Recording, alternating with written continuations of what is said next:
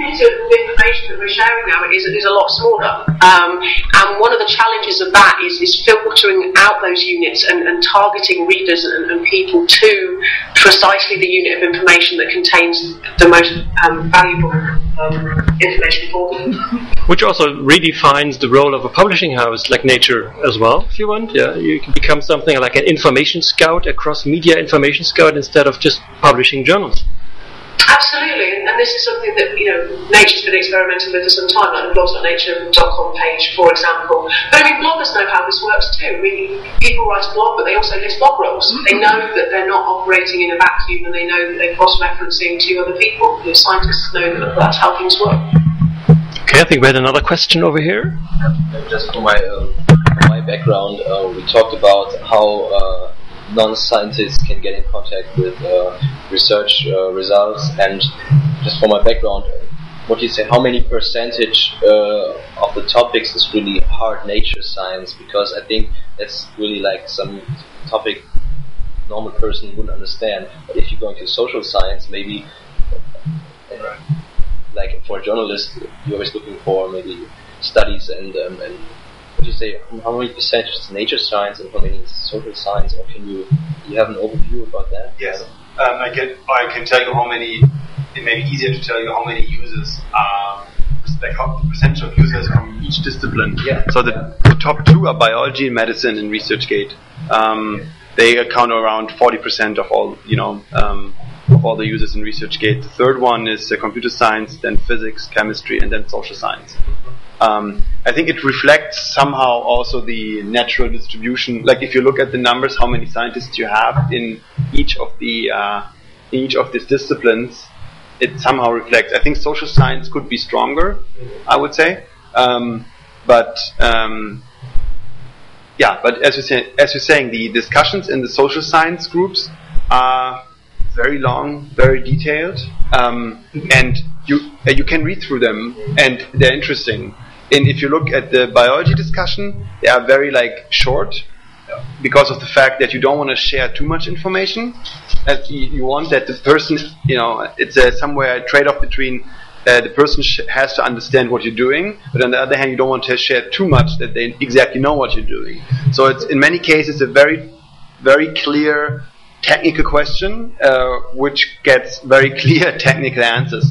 I think it's also, it's one of the challenges we have to build a platform where everyone thinks, wow, that's something what I can use, and this is one of the big challenges we have.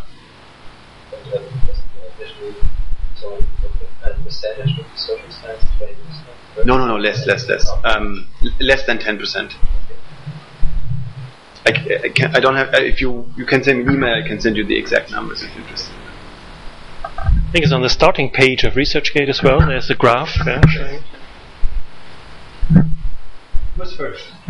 You didn't say anything. Okay. I'm Sebastian Timm. I'm working for ResearchNetwork for biodiversity research.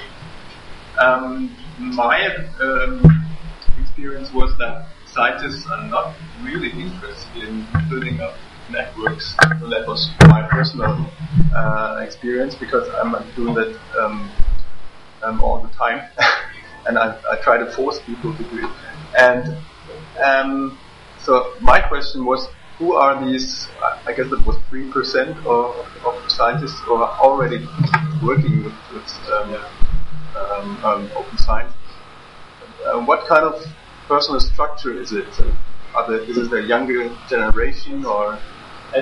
We see also the users in ResearchGate, and you can tell from that what you can see on our platform. The average, the most of the users on average are between 24 and 30 years old. It's somewhere the new generation which is coming and using these tools as a daily tool, and even it's the same story which I said when I asked my professor if he wants to use the social networking site. It's just not in his mind using it. For him it's Google and email and the papers. And now the generation which is coming now, they have already Facebook as a social networking tool, and then ResearchGate or Mendeley or NatureNetwork is coming, which is somewhere a new social networking tool. I would like if we would have started ResearchGate, I don't know, 5 years ago, I think it wouldn't have any users now, because no one would have understood what is ResearchGate. If you now tell the people, it's like, even if I look back when we started around 3 years ago, it was, I had to explain much more what ResearchGate is as I have to do now. Like if you go to conferences, when I say, yeah, we are a scientific network, then everyone, yeah. So it's, yeah, but I think you're right. I think the general, this researcher himself or herself in general is more closed. This is what I also experienced. I was in Boston at MGH, which is a Harvard Medical School affiliation, and you were there as well. You see the people are very close, so they want to have their successes, etc. But I think all the like Facebook, Twitter, all the tools changing the people, how they're using the tools in their normal life and in their scientific life. If I tell my professor I'm using Facebook to share photos with my friends, yeah, you are crazy. Why do you share photos with your friends? He would never do it. Even my parents tell me, why do you share this publicly with 1,000 friends? And it's changing, and I think also this will change also in science, and this will come step by step. I think Lou wanted to comment on that here. Lou, did you want to say that? Yeah, I think one of the interesting things about the use of all these online tools as well, and especially things that concern social media, is they've been very much hyped. You know, we're very much interested. We're always hearing about big numbers. You know, how many tens of thousands of tweets are produced a minute? How many, millions of people that we might be able to reach? But I think what we also need to ask is a question of community, and what is the size of an ideal community and the number of people that we're expecting to engage. And if you think about how science is actually carried out and pick a particular research area, then within a specialist topic, there's not necessarily more than a certain number of people, perhaps tens, hundreds of people working in that particular area at any one time. And so you wouldn't necessarily expect that in building these communities online and engaging in conversations around the science of them, that you would expect the communities to be any larger than that. And there have been various discussions about this. I mean, you've probably heard of Dunbar's number and this idea that 150 is perhaps the magic number of people that we can maintain meaningful connections with in real life. There's some debate about whether or not this is actually true online. We know, for example, for experiments that Nature have done, we used to run things like virtual conferences in Second Life, and we found with those that there was a maximum capacity of 100 people, but this was also about the right size that you could actually have everybody present, able to network with everybody else present. And given that what is at the centre of these social media activities, it is the social side, the conversation and the exchanging of information, then perhaps what we're really looking at is a collection of sub-communities. So lots of communities of, say, 100 scientists in size who are talking about their specialist areas. And that when we're talking about more mainstream media, we're actually trying to do something different, and that's not necessarily the scientific process, that's actually communicating more about it and opening it up more widely. Whether it's communities or sub-communities, would you say that, as the question before, that these people who engage are, let's say, different from those who don't? I think there's definitely a case of having early adopters with technology. We've definitely seen that there are people that are perhaps more open-minded and more willing. But I mean, you see that among the people that you know anyway. There are people that are more gregarious, more willing and open to share information. We definitely haven't seen either that it is necessarily confined just to the younger age groups. We've had people who are PIs, professors, blogging on NatureNetwork and getting involved in conversations. So it isn't just a stereotype that they are necessarily just young people that are interested in these things. Okay.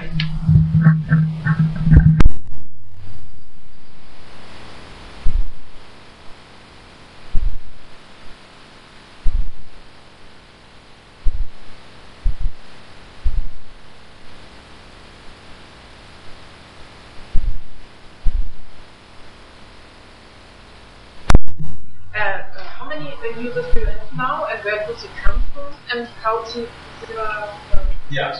So we have 1.1 million now users. Yes, we jumped over the million around 4 weeks ago, 3 hours ago. And we we have, so the top 4 countries who we presented on ResearchGate are US, UK, Germany, India. And so it was the third thing.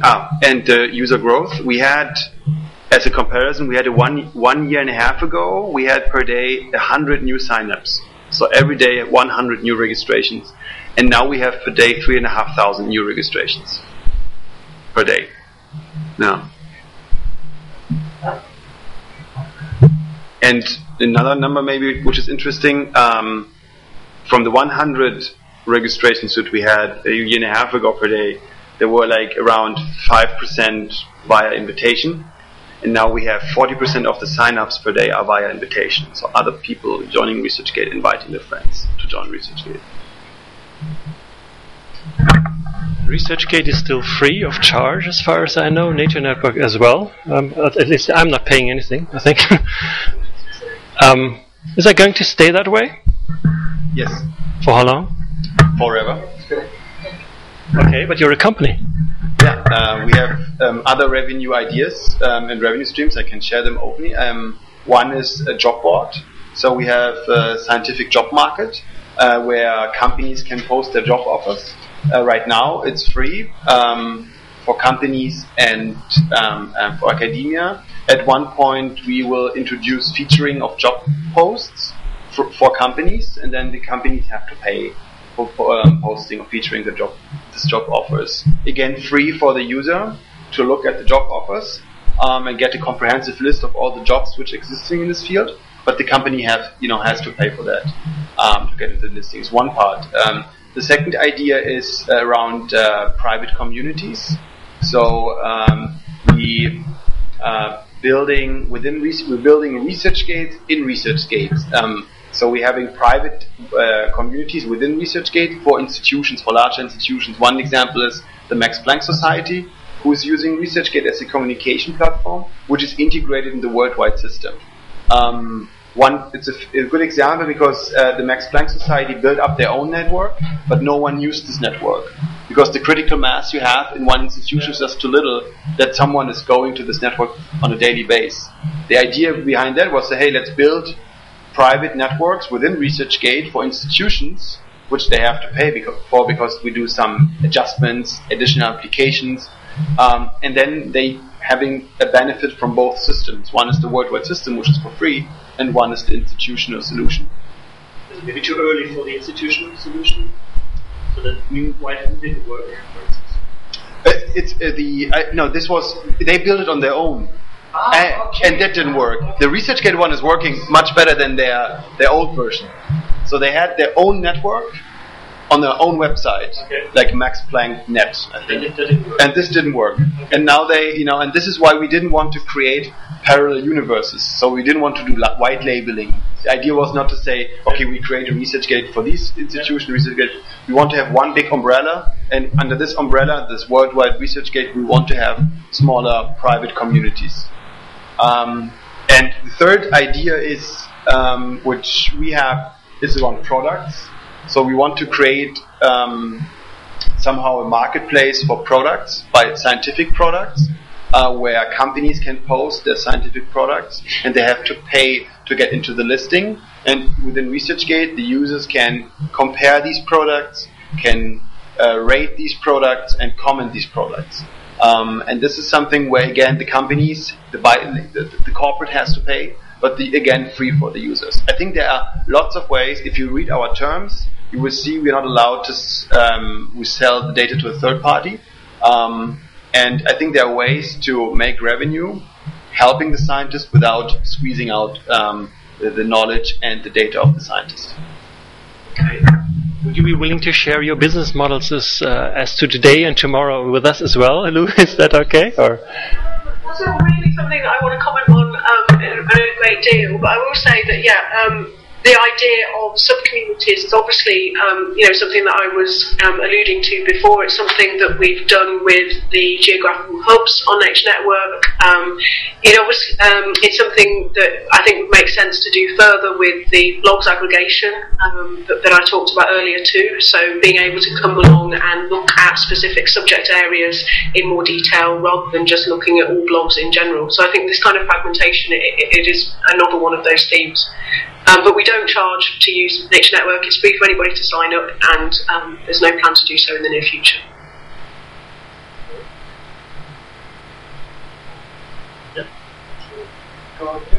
Maybe would you come back to more general